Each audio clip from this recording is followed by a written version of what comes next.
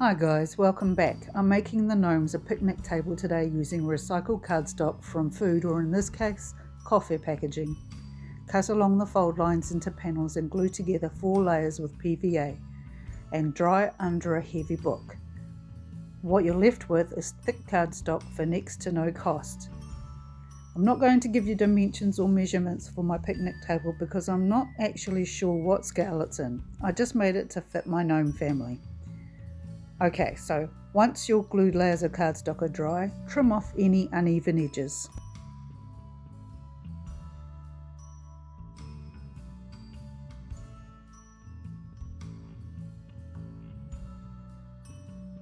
Measure and mark out the pieces for the tabletop, 2 bench seats, 2 side supports, 1 central support for under the tabletop, and we'll work on the legs later.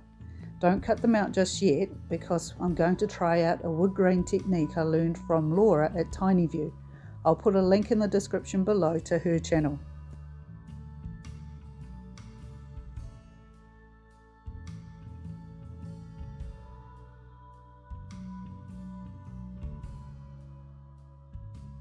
To create a fake wood grain texture in the cardstock, I'm using a small ball stylus to press firmly on the card and drawing lines into it.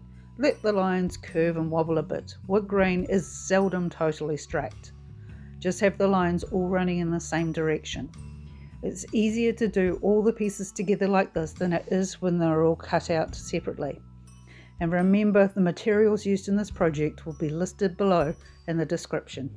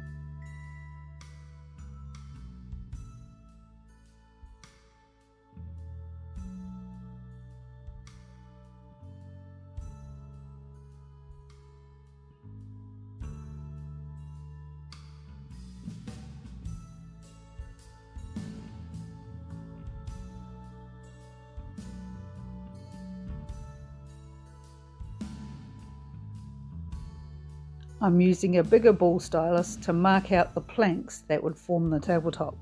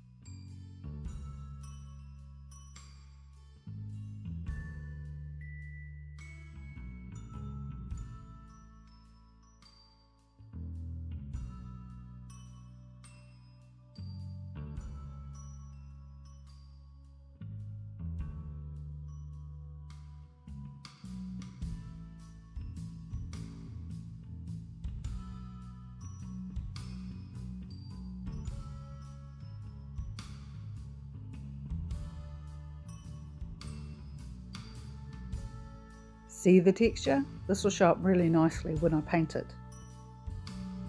You can cut out the pieces now.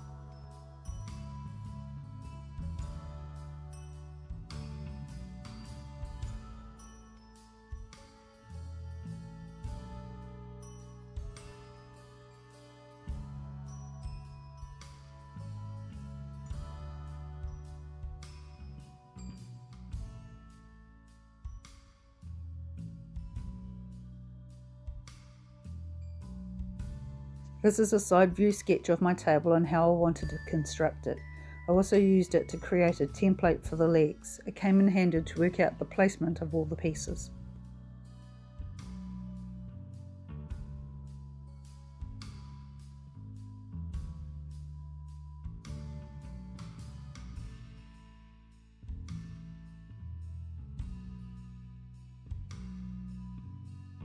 About now I decided to sand all the edges of the cardstock. I rounded out the corners a tiny bit. If your cardstock is well glued together, you won't have to worry about the layers splitting apart during the sanding.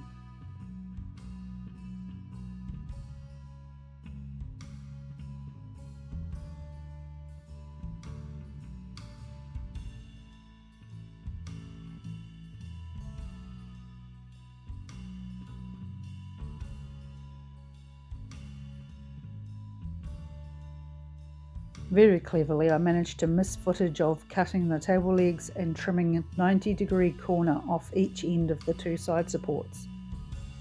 Here I'm marking the underside of the tabletop where I wanted to glue the support piece in the centre of it.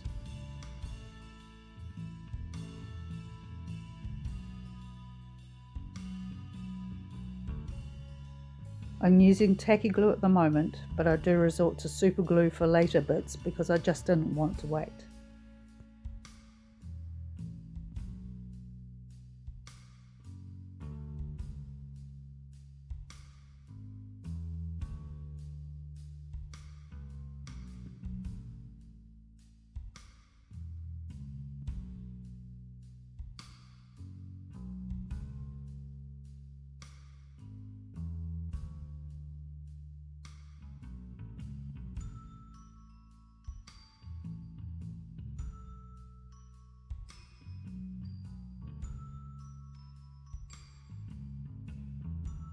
Now I'm going to glue the seats to the side supports. Lay both the seat pieces face down and place them a slightly narrower distance apart than the width of the tabletop. You can see the support bars are slightly longer on one side than on the other. Add the tacky glue to each end of the longer sides and attach them between the seats.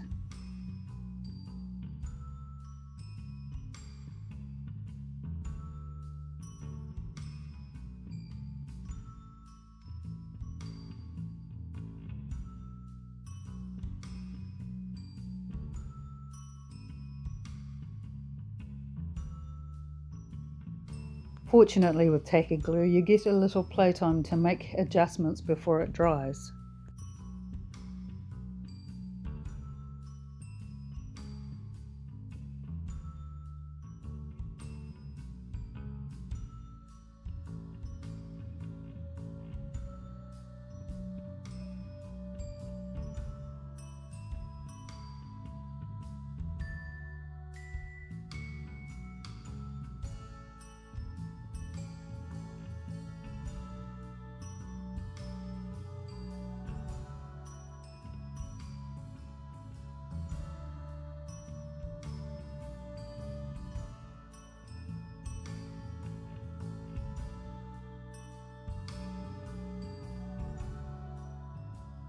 So now I'm working on the legs. I've got the template I made off camera, but even a template isn't foolproof and I end up needing to trim one of the pieces. I don't know how one ended up out of whack. I must have had a brain fade moment.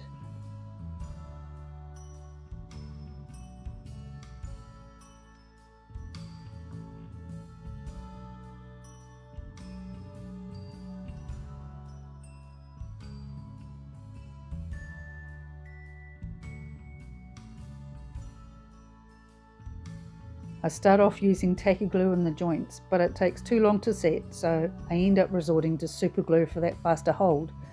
Fortunately, I discovered the leg piece that needed trimming before I busted out the super glue. It would have been even better if I did it all in shot too.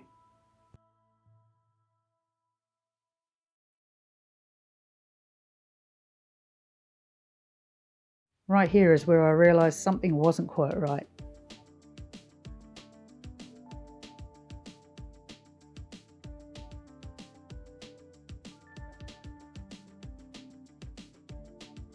So I used the other leg to mark out where the bundle leg needed trimming.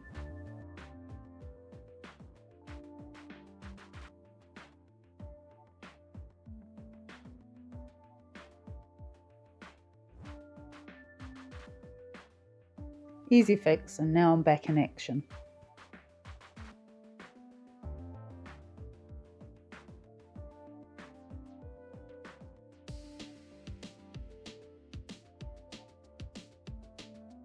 Here comes the super glue. I needed these legs to take hold of the side supports really fast. The trickier bit is making sure the side supports are straight or your bench seats will end up looking wonky. Mine did, but I kind of like it better that way, like it's had years of use.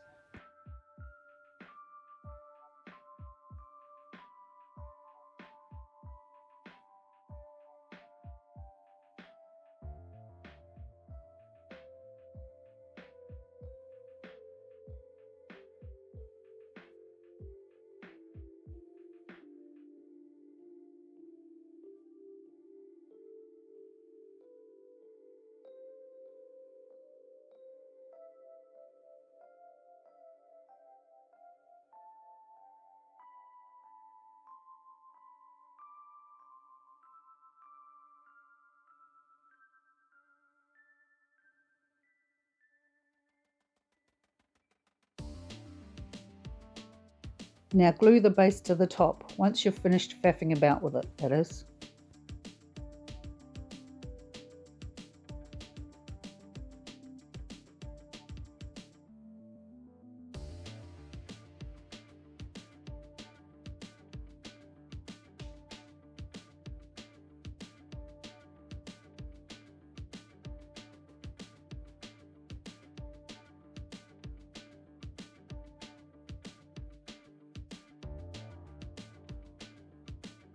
So far so good. It needs painting though.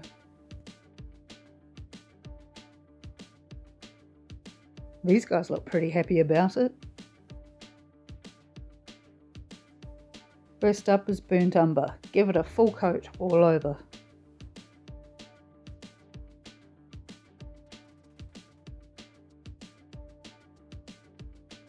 Now I'm dry brushing it with raw sienna. I want to show off the wood grain texture.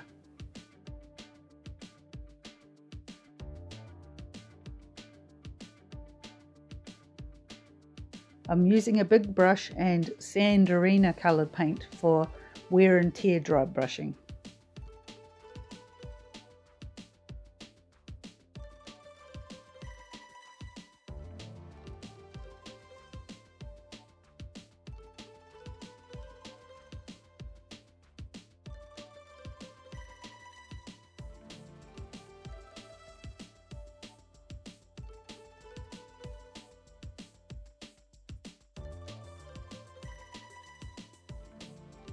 Here's my wonky table so far. I left it in the Gnome Home for a minute and some of the family came to check it out.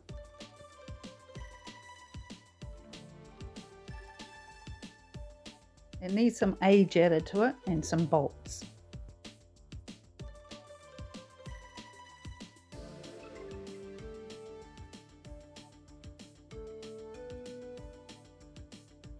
I used some stick-on rhinestones and painted them silver for the bolts.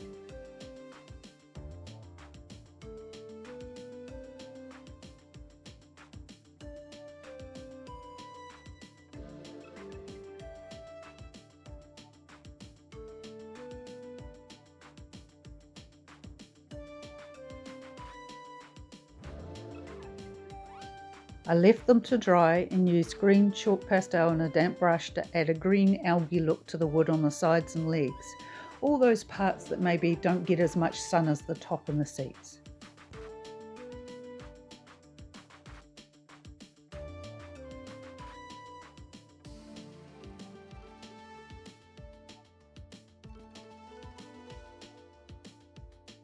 Then I added some shading with black under the edges and where the bolts are going to sit.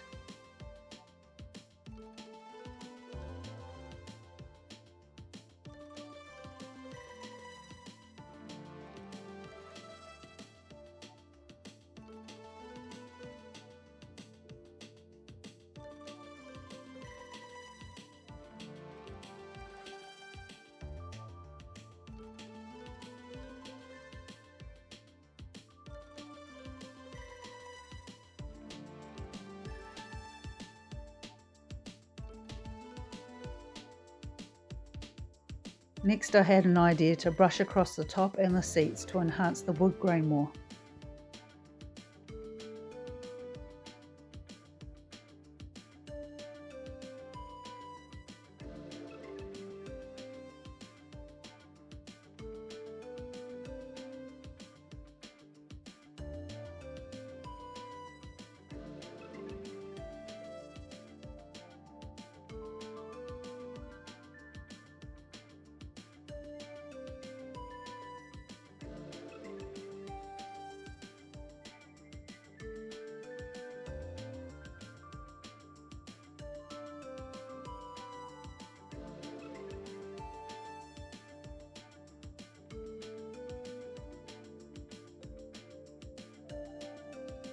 I'm using Tacky glue to stick the rhinestone bolts in place.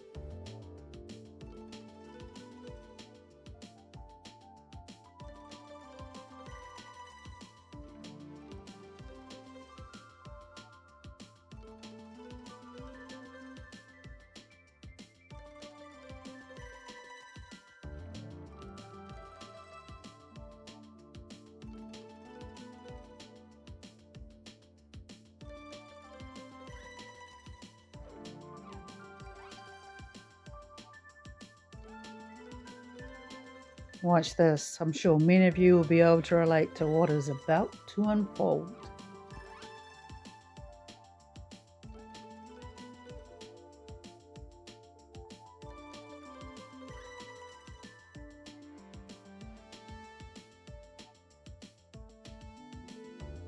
And there she blows.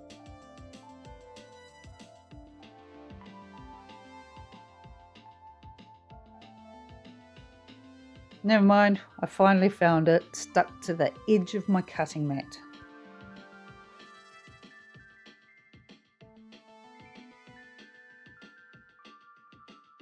I gave it a coat all over with matte Mod Podge to seal it. It looks like I'm using a lot, but I got a lot of coverage out of that one squirt.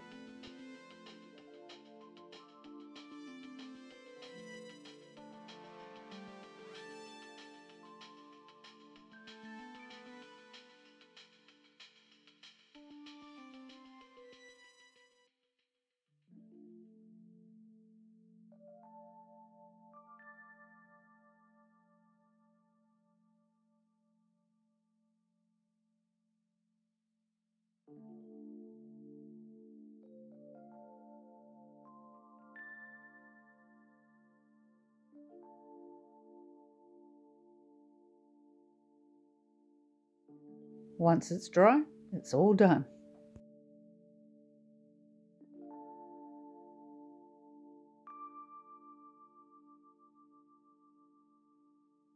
If you've enjoyed this video, I'd really appreciate it if you hit the like button and subscribe to my channel. Ring the notification bell so you don't miss out on any new uploads, and leave a comment because I'd love to hear from you. It really helps my channel to grow. If you want to share your own crafty ideas and projects, join my Facebook page called Nessie Monster Crafts. We have Fun Day Fridays where we can all show off our latest works in progress. If you can afford it, please consider buying me a coffee. Links for both my Facebook group and coffee account are in the description below.